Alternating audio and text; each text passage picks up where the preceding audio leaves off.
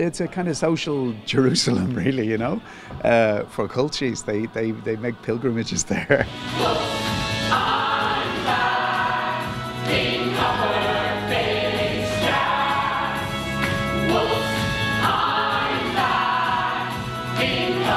Well, like a lot of musicals, it started out as a joke, you know. It started out as a title that somebody threw out as a joke, which was, we should have just done Coppers the Musical. And Darren Smith, one of the co-producers of the show, originally said it to me, and we probably both let it sit with each other for about an hour, and then we both said, what about it? Cathal Jackson, the owner of Copperface Jacks, I think he was a bit bewildered at first when we told him we wanted to make a musical about the club. And then, you know, we said, well, you know, there's a film about the Moulin Rouge, and then he kind of got it.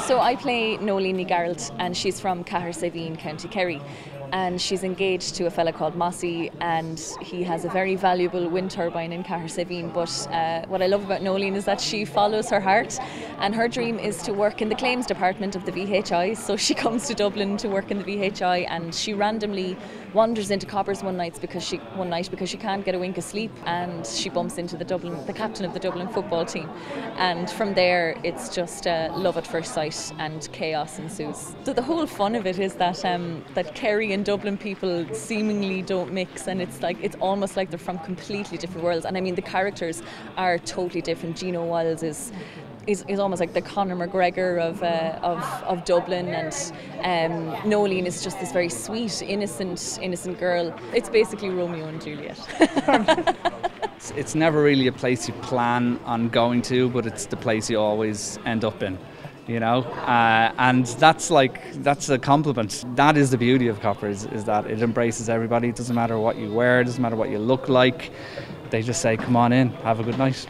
I've tried to explain it to friends of mine from America, and I say, you know, it's essentially an enormous nightclub that holds what, you know, seems like about 5,000 people who are all wearing sports jerseys. They play the national anthem at the end. They still play Aerosmith, I Don't Want to Miss a Thing, Sweet Child of Mine. Sometimes for no reason whatsoever, somebody hands you a plate of stew, and nobody has ever had a bad night who goes there. Friends I explain it to from abroad just shake their heads, you know, and they say, well, is it cool? And I say, no, it isn't cool. There's nothing remotely cool about it. You don't go there to look at yourself in the mirror. You go along to play air guitar to some song that you haven't heard since 1987 and maybe get off with a primary school teacher or a guard, and go home just feeling like you've had the night of your life.